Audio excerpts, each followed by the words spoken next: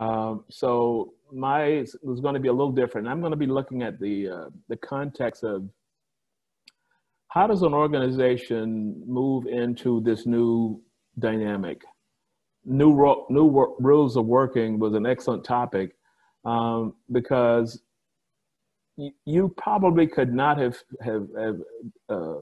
derived a situation that would cause an organization to rethink itself. And that's where we are today. So organizations are trying to figure out what's going to work for us going forward. Everything has been disrupted. You've had organizations have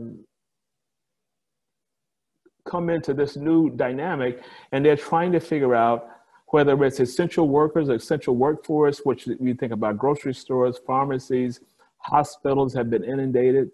I'm doing some work with the CEO for a major hospital, and he said the major finding from his side is to try and figure out what's going to happen next. Each day he's been taking notes. He says he has a binder full of notes, insights as to what they're going to use to try and reconfigure or reimagine the workplace. So my conversation is going to be across three pillars. Is your organization fit for the future? We're also going to talk about reimagining the workplace, which is being done, which was being done prior to COVID, and it's now in kind of full mode. And then we're going to talk about the future of work. And these are conversations, insights that I'm bringing to you from people that I've spoken to, you know, as I said, across the globe. So there's so many disruptors that have come into place today that is shaping the future of work. And as you see here, I have about 8 of them listed, and I've kind of culled these from across, you know, my readings from the major, you know, HR sites, the major consulting firms, which has the money to spend and do all these research. So one of the things I would ask you to do is to go to Deloitte, go to Korn Ferry, go to Accenture, PwC, and register on those sites, because you get a chance to read all of their research for free. You get an executive summary. You don't get the full document, but you get enough to understand what's happening outside. So I'm not going to go through each one of these, but here's what's happening today, and I'll be more than glad to share my slides with anyone that wants to get a copy of them. Technology. This is my 3rd call today on some type technological format, a platform. Last week, 5 days a week was on technology. How are we going to move forward into this new dynamic? And every organization is trying to understand that. I saw an interesting job listing last week, Director of Remote Work. And the conversation was around, it was the first time anyone had seen that, but people were trying to figure out who is going to figure out all of this and come back to the organization and say, here's our people plan. Because I know the audience here is basically made up from HR people, but is our organization going to be fit for the future? And one of the things we've got to do is come out of the bubble that we're in, the HR bubble, and move into the business sector. Do we understand the P&L implications? Do we understand something as simple as the revenue for our organization? How much have we lost during this past period? What is going to be the focus? I noted in the grocery industry, they were a essential workforce. They were open every day. Profits shot through the roof. But you know what was the downside to that? Logistics. How do I get products from warehouse to a grocery store? If you went to your grocery store and you saw there were empty shelves, that's a logistics problem. So organizations, that they've been going through strategic workforce planning, they may have realized that maybe logistics wasn't a key driver or a key strategic role, but now it is. So all of this, we're going to have to figure out. So you see number 8 says workforce disruptions, strategic workforce plan. Hospitals. The people that were in infectious diseases were top of the food chain now. Whereas some of the other specialties within a hospital, maybe were not. So all of this is coming back, and it's coming back into our lap. I've often said that this is probably the most opportune time for human resources to enhance their game. You know, we're here to talk about getting a seat at the table and all these kinds of euphemisms. You have to bring something to the table if you're at that table. And that table is centered around business people and business speak, not human resources. It has to be a business approach in trying to move it forward. So let's kind of walk through some implications here. Workforce management, strategic workforce planning. I just finished reading an article from McKinsey concerning CEOs upskilling. Now, normally when we think of reskilling, upskilling, we think of the employees. We think of factory workers, maybe our factory is moving to automation, AI, whatever it is. And we always tend to think of other. But you know what? If you're in human resources, you're going to have to reskill. You're going to have to understand how to complete a workforce planning project. You're going to have to become what I call a workforce architect. How do you take an organization strategy and you build a workforce around that? That's what an architect does. So sometimes, well, when I used to travel, I'd always tell people, they said, what do you do? I said, I'm a workforce architect. And that would create a level of conversation, normally with CEOs, if I'm sitting in business class, because they would want to understand the context of a workforce architect. So my thought was, workforce architect, you design the strategy, I take the strategy, I build and align a workforce around that. That's what that's about. That's how the architecture piece works. Everyone is going to have to be reskilled. You hear from a human resource perspective, you're going to have to be reskilled. You're going to have to understand what strategy means. You're going to have to understand the P&L implications of people inside of an organization. This HR stuff that you're doing, if you looked at what I call an issues audit, if you look at 1 week and look at the amount of time you spend on whatever it is you spend it on, how much of that is aligned to the 1, 2, 3 strategic initiatives of the organization? I'm going to tell you now, the vast majority of time, it has no connection. And in order for you to be important in an organization, in order for you to be seen as a business leader, you got to connect people and you got to connect it to the strategy of the organization. Leadership and management competencies. The article was talking about CEOs reskilling, upskilling. I think it was upskilling. Reskilling is you have the skill and you're moving forward with that. Managing a virtual team, that's totally different than managing a team in person. The entire organization, from a technological perspective, is going to have to be reskilled in a new competency centered around managing virtually. For the most part, this is going to be the new normal going forward, and there's no way to get around that. Trust. How do we build trust within an organization? A CEO client of mine told me that on one of his calls, he gave his personal cell number, mobile number, to all of his employees. He says, I don't know the answers, but if you're stressed and you just want to talk, give me a call. We'll try and figure it out together. Building a level of trust. If you build a level of trust, it's just like depositing money in a bank. When you need to withdraw, you have the funds to withdraw. If you don't build a trust, when you try and draw down on that, you're not going to have it. Leaders are going to have to understand that.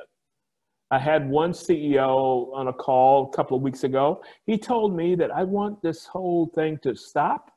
I want everybody back into the workplace. I'm not going to pay anyone to sit and listen to watch Netflix every day.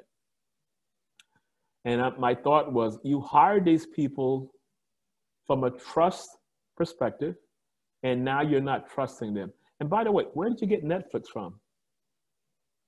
So from a leadership perspective, that has to be built into their new competency level. How do you build trust within an organization? And that has to cascade down. It can't be just a bunch of words that you're talking through, and every time you have a conversation, you're saying all the right things, but you don't live it every day. social well-being, well-being, private lives, society as a whole. What's the purpose of what we're doing? I read an interesting article, and you may have seen it also. Life Boy, who makes soap, closed their factories down. They started making sanitizers. A lot of the design firms stopped what they were doing and started making masks. Is your organization purpose-driven? Can you tie into some purpose? People are looking for purpose. If you have a purpose, you may not be the highest paid employer in that region, but you stand for something. And all of these are going to be the new normal for an organization. So we talk about leaders reskilling, we talk about employees reskilling. Well, the organization is going to have to shift to a growth mindset. In other words, I'm concerned about my people, and our purpose of being in business is not only to satisfy shareholders, stakeholders, investors, but our people. Richard Branson says, I worry about my people, I take care of them, they will in turn take care of the customers. So probably the most overused word today is agile. Agile is used in every type connotation. But what that means is that this is an agile situation. How do we pivot and rechange our work model? My model before this happened was that, and Sonia knows this, I was on the road possibly 3 weeks out of the month, from Africa to Singapore to Kuala Lumpur to Bangkok. And it was just a consistent loop. And I was home probably for a week. All that's changed. And when we went on lockdown, I went into learning mode and tried to understand, how do I operate from this new perspective of this virtual model? Organizations are going to have to do the same thing, because it's not going to go away. I saw a business news article today on TV, and they were talking about the airline industry probably 2022 that's when they're looking for it to get back to normal. But that's like looking into a crystal ball. No one knows. McKinsey, 80% of people question reports that they enjoy working from home. 41% said that they are more productive than they have ever been. And then you have 28% says that they are as productive. Long commutes, no longer travel. I can get up at 7:30 and I can be to work at 8. Whereas if I had to drive a car for a long commute, but my office is not far from my house, so I can get there in 10, 15 minutes anyway. But I imagine people working in New York City. My New York City commute, when I lived in New York, was 1 hour. If I can roll out of bed and go into my office, I've saved 45 minutes. So all of these things are going to change the way that we work and this new work model. And the organization is going to have to try and reimagine, what is this new workplace going to look like? So I'm reading an article the other day on architecture. And architecture is I don't want to say excited about implications of COVID, because companies are coming to them now and saying, how are we going to reimagine workspace? At one time, everybody had to be in the office. So let's say they're not, from going forward, that maybe we have a 30% model, 30% people come in, or we have some type of hybrid model. How is that going to look? Can we social distance inside of that space? Everyone is trying to figure out, if the slates were totally clean and you're starting over from scratch, how are we going to reimagine work and this workplace? Decide people to work or work to people. People coming into work, or the work goes to people. So if I can produce from home, why do I need to go through this to come to work? Or maybe my workplace is not conducive to working from home. So what can the organization do to make that palatable? Google gave all of their employees $1,000. That's Google, because they have the money to do that, to spend in any way they wanted to enhance their workspace, whether that be a new chair, whether that be a new desk, whatever it is. People in the Philippines leaders in the Philippines have told me that they're having challenges because of the fact that the internet broadband is very weak. So if someone is on a call, they have to keep the video off, because of the fact that if they put the video on and they're talking, everything is going to go up. So all of these things, fully remote, hybrid remote by exception. So someone told me one of my clients in Switzerland, we had a call the other day. I said, what's the work schedule for today? She says, I'm working out of the office today. We can only do 30% in the office at any given time. So I come in 2 days a week, 3 days from home. But from a CFO perspective, they're saying, why do I need to have this headquarter concept of 5 floors when I could possibly get away with 1 floor? So all of this is changing, redesigning the workplace. And this is from the architectural perspective that I was talking about. The old model was private offices, and you had the cubicles and all these, you had shared amenities. And now we're saying, how can we rethink this? You know, you're talking about an agile approach for architects. They're loving this because of the fact they're getting a chance to really be creative and build a next model of working. How is this footprint going to look, you know, moving forward? Is it going to be a cool space to come into on a hybrid model? Or maybe I just create a cool space and it's used as needed, kind of a hybrid model. If I need to come in to have a meeting, I come in maybe once a week and do that. So I'd say all of this has created such an environment that human resources is really, really, at no other point in time, you're in the driver's seat. I have an interview coming up next week with Johnny Taylor, who's the CEO from SHRM. And we're going to talk about these things. We're going to talk about these things from a licensing perspective. We're going to talk about these things from a certification perspective. And what do they see as trends with all the research they've done, talking about the future of work post-COVID. I say post-COVID because we don't know when that is. Increase in remote work, 49% of employees are now working remotely versus 30% before pandemic. So what if that was to increase to 60%, 70%? Are we giving thought to that? At some point in time, your HR leader is going to have to join the CIO, if the Chief Information Officer, Chief Marketing Officer, Chief Facilities Officer, whoever it is, and everyone's going to have to sit around the table and say, what's the new model? Our expertise is the people side. If we're not equipped to come in on that strategic level, we missed a huge opportunity. So some of our time today should be thinking about and reading everything you possibly can and reskilling your role as this strategic leader, with your expertise being people. Now, the other key point here, I'm seeing a lot of information concerning data collection, software that can track workers. This comes back to the Netflix guy.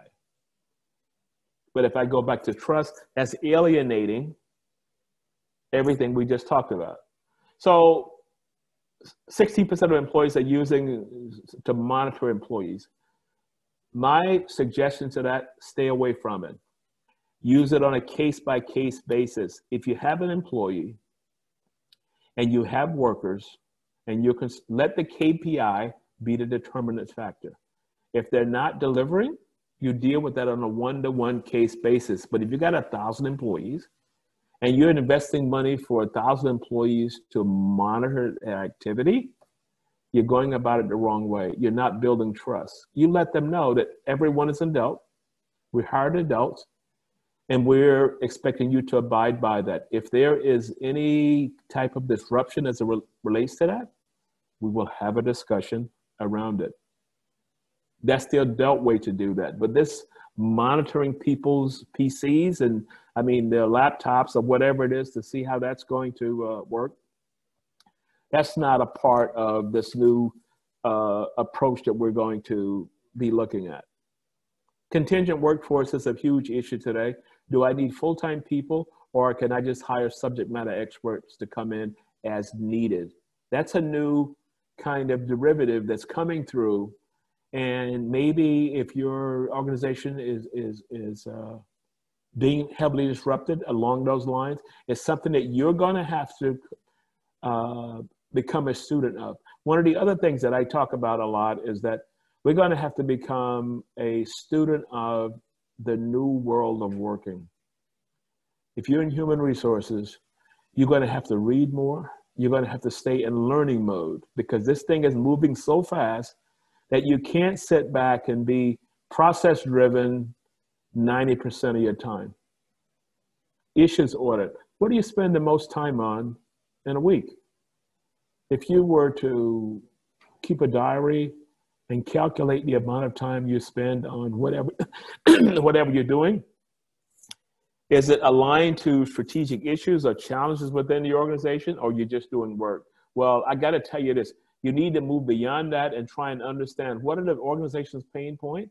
If you're an HR BP model, what is that client's major challenge?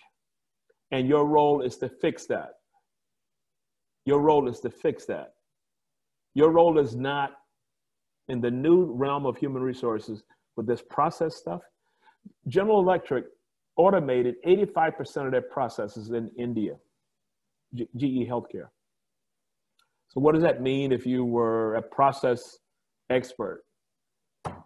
Goes here, step here, and goes over to here. What they decided to do was to pull back with the cost savings, and they upskilled their entire workforce to become a true HR business partner.